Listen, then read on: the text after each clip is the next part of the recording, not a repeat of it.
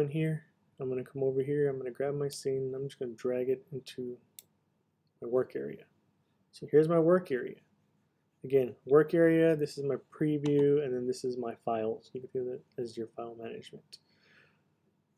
So it placed it in here. It says there's sound. I can mute it by clicking it. I can unmute it.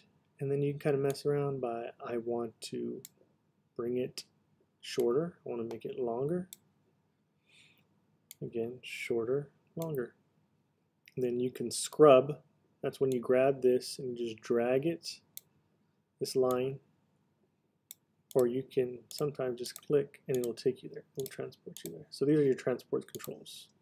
So transport, and then your play button.